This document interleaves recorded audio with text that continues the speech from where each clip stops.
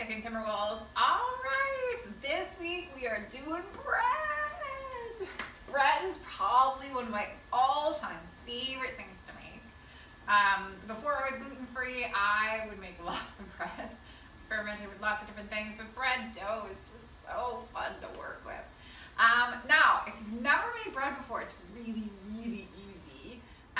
For this demo, I'm going to be doing artisan bread, and honestly, the biggest thing about artisan bread, or about bread in general, is just to let it sit long enough for it to rise properly.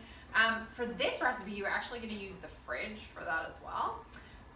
So if you are planning on making bread, don't do it where you have like an hour to go to a meal and you want to make a loaf of bread. Typically does not work like that. Yeast takes a while, and so this does take several hours, so there's going to be different parts to this film because I'm going to want to show you guys what it looks like. But with any yeast type of products, whenever we put it together, what you're looking for is a dough that doubles in size, and then you're going to break it and bake it, not break it, and then break it open and just enjoy. Oh my gosh, homemade bread is the best. For this recipe, again, what you will need is instant yeast, okay? So please make sure that you've got that. You cannot do another substitute for that for this recipe, okay? So if you do not have yeast at home, maybe you should be doing the soda bread. The other thing you're gonna want is something to cook it in. Now, the original recipe for this called for a Dutch oven, which, if those of you guys don't know, it's basically like a cast iron pot that works really, really well. It's even heat. But typically when I bake bread, I use my cast iron. Now, if you do not have a cast iron, just take a piece of parchment and put it on a baking pan and you will be fine. You'll be good to go, okay? Let's get going. Again, this comes together super, super quick. If you guys have a KitchenAid mixer, you can actually use your dough hook. Here, let me show you. This little handy dandy thing, and it comes together even faster. I am going to be making this with good old fashioned rubber spatula, so you can easily do this at home even without the KitchenAid mixer. All right, here's your recipe.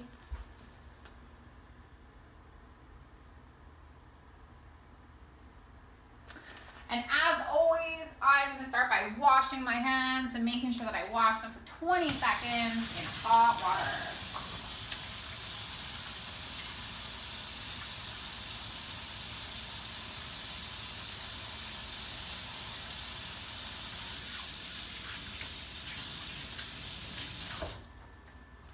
Got my clean towels here, and away I go.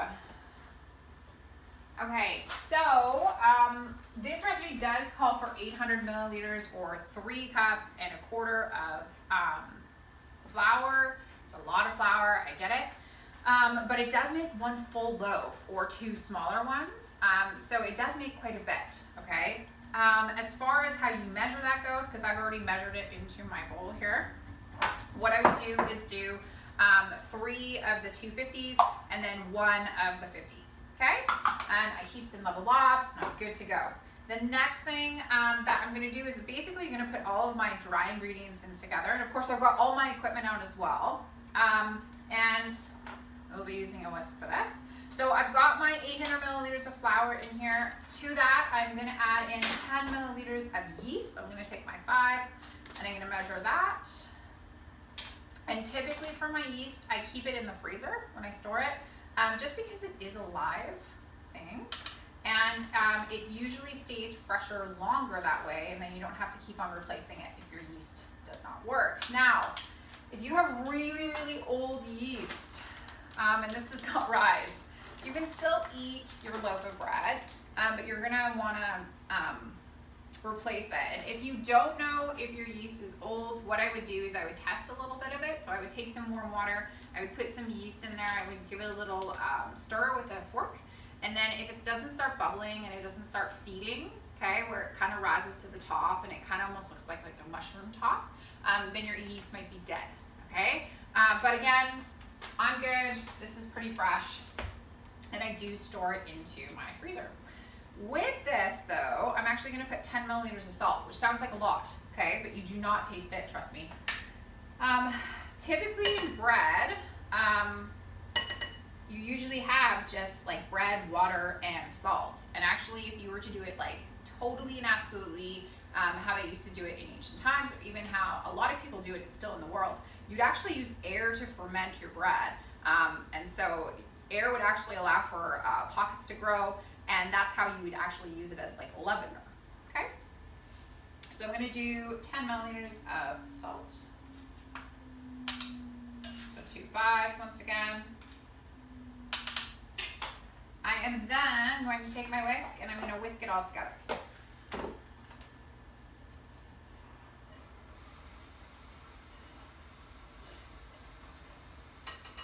I'm done with my whisk, okay? So say goodbye to the whisk.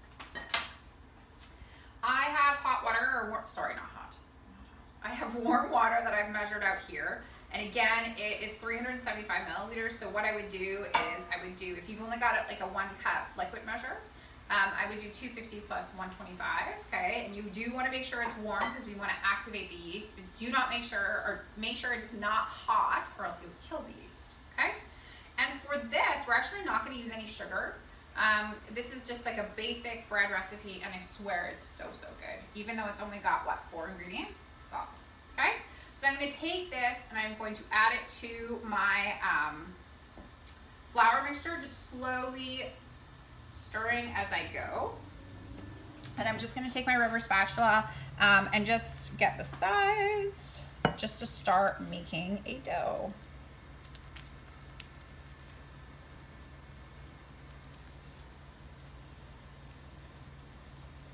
Now, I do not want to like really do a huge mix at this point because I don't want to over-activate my gluten, okay?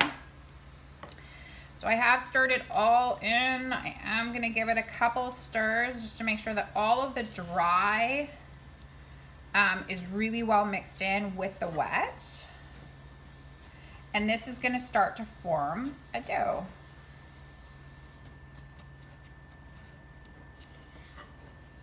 And my hands are clear, okay? And I'm gonna start getting my hands in there. Now, I do not need to put this onto a floured surface to knead it or anything like that. I'm just gonna lightly knead this within my bowl. And what I'm gonna notice is that it's a really soft and pliable dough.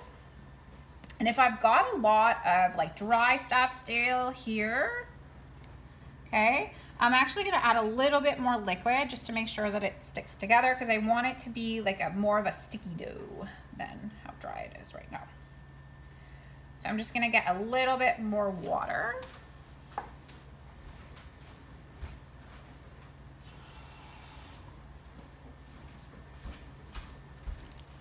And I'm just gonna pour it into the edges here in small amounts at a time, please.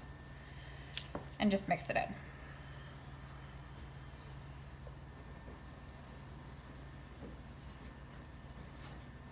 And basically what I'm going for is just for it to stick together.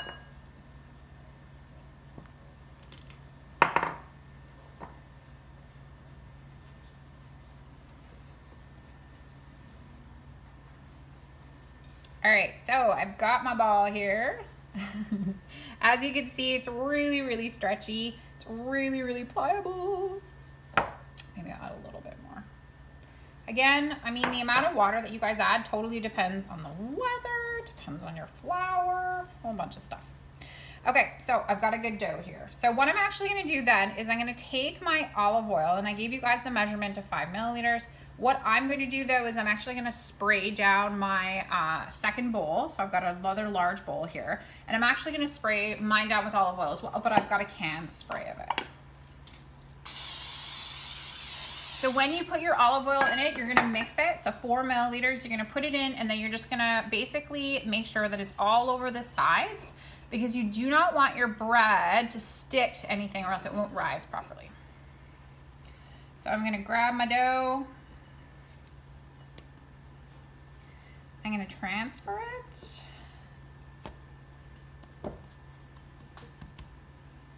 I get a good amount there. And then I'm actually gonna take, if you have your leftover olive oil, you're gonna take it and you're gonna drizzle it. But again, I'm gonna take my spray and I'm just gonna spray it down. And that's gonna make sure that I don't have any dry spots. I don't have anything that kind of dries out. Okay? So from here, what I'm gonna do is I'm gonna cover it with plastic wrap or a towel. I typically for this recipe use plastic wrap, and I actually make sure that it's sealed just so that the yeast can really start to grow. And you can put it on your counter for 2 to 3 hours. Typically with this recipe, I do 2 hours. It works pretty well. It's not gonna fully double in size at this point. After the 2 hours, that's when you're gonna put it into the fridge, like straight into the fridge for another 3 hours. And then it will double, okay? It sounds so weird to add cold, but you can actually do a cold rise, which is what this recipe uses, okay? But for now, I'm gonna cover this and I am going to put it onto my stovetop because that's typically where I let things rise. And I'll see you back later.